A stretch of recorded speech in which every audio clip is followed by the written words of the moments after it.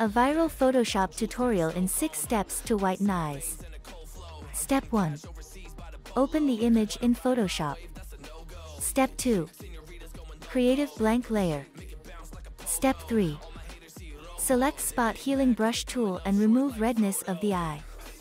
Step 4. Create a level adjustment layer and change its blend mode normal to screen. Step 5. Select mask and invert it by pressing Ctrl or Command plus I. Step 6.